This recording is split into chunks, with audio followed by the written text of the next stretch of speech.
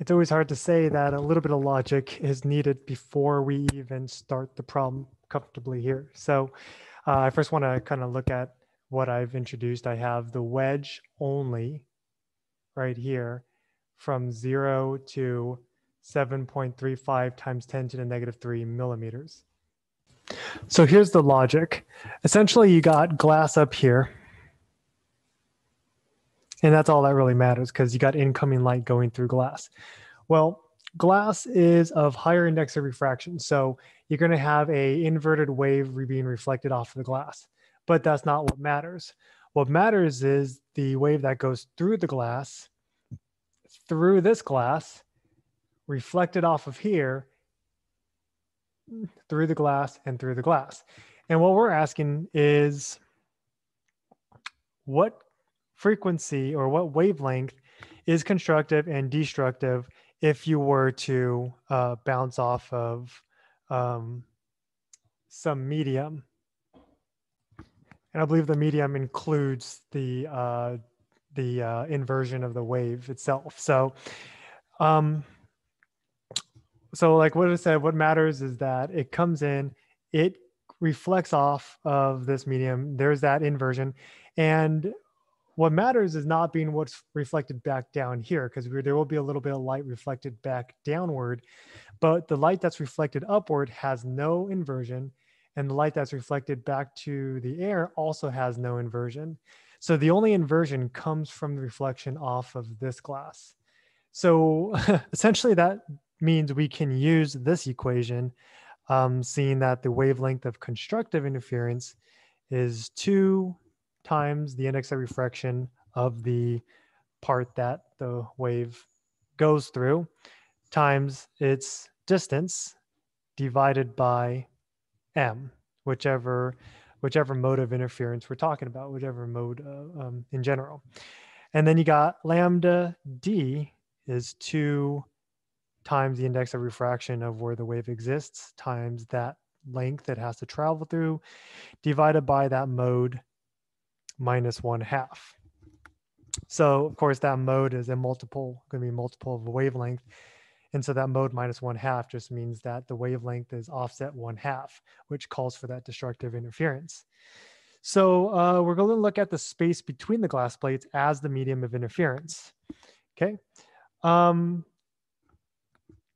If you look at that space between the two glasses, you see that D goes from 0 to 7.35 times 10 to the negative 3 millimeters. So we can see that the mode's going to go from 0 to whatever. The question is, how many modes are there going to be for a constructive wavelength to appear through this sort of glass? So that being the case, what we're going to do is we're going to put lambda as the light wave that's coming in. That's going to be 600 nanometers. N is going to be the index of refraction of the air that exists between the two glass plates. And we got D being the very highest distance that the wave has to go through in order to be reflected back. And the reason why is because we can see that there are going to be many modes that's within it. So anywhere from 0 to this D will give us a hint of how many modes of constructive interference there's going to be from 0 to that value anyway. So this D is going to end up just being 7.35 times 10 to the negative 3 millimeters. And we need to find what M is. We see that M is going to equal to 2ND over lambda C. And that's going to be 24.5 modes of brightness or constructive interference. Now for destructive interference, we'll go ahead and again put all the numbers down. N is going to be 1.00.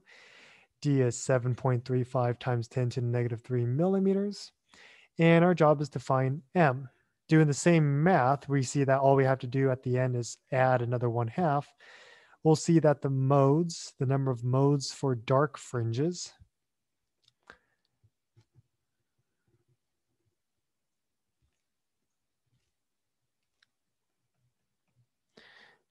is equal to 25. So the answer to part A, how many light and dark bands will there be in this case, The answer is there's going to be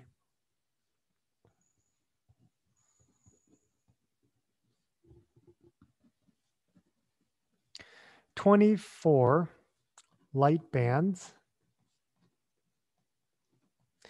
and 25 dark bands. And that's your answer for part A. Part B is conceptual. They ask, will the area next to the wire be bright or dark?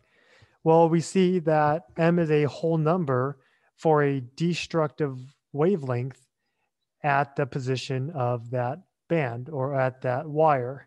So right at D equals the 7.35 times 10 to the negative 3 millimeters, we have a whole number for the mode, which means it will be a dark fringe. Since we have a half number for our mode of a light fringe, it's not going to be light. It's in between. It's in between one light fringe and another light fringe. So this will be a dark fringe right there. So the answer to part B is very simple. It's just going to be dark.